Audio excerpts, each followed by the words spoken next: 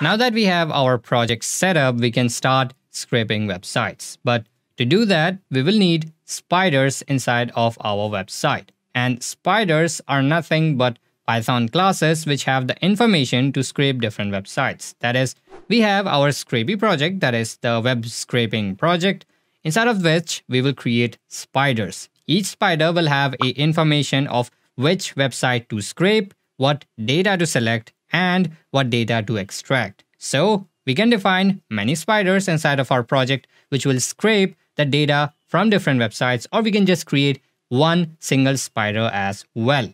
So to create a spider, that is a Python class, we'll need a file in which it will be stored. And that can go inside of our spiders folder or the package because it has the init module. So I'll go ahead and create a new file inside of our spiders package. And let's name it something like, let's say ebook, because we want to scrape ebooks. And inside of this ebook.py, that is our ebook module. Now inside of our ebook module, we will create our own spider. And as I mentioned before, Scrapy does a lot of things for us, like sending a request, handling the response, and extracting the data. And to get those features out of the box, we need to inherit the Scrapy spider class. So for that, first of all, we will need the Scrapy module. So I'll import that inside of our ebook module. And then we will create a new class which should inherit the Scrapy spider class. Now, of course, I can go ahead and say from Scrapy import spider like this. But if you want, you can do this, but I'll just use the Scrapy import line like this.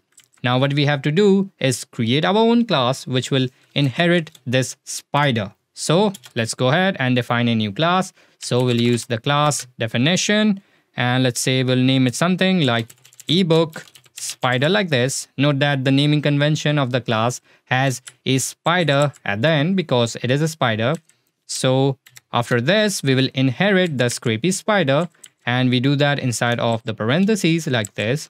And that class is Scrapy spider like this. So here what we have done is defined our own class, that is ebook spider, which is inheriting the Scrapy spider. And this Scrapy spider class has all the built-in functionalities, that is sending a request, getting the response, and extracting the data. And inside of this ebook spider, which is our own spider, we'll define the things which it should do, like which website to send the request and which data to select. So that's what we define inside of this spider. And one more thing we can do is give our spider a name using the name class variable. So let's say the name of our spider will be ebook like this, which is just the thing before the spider inside of our class, that is right here. So that's how we define a spider inside of our Scrapy project.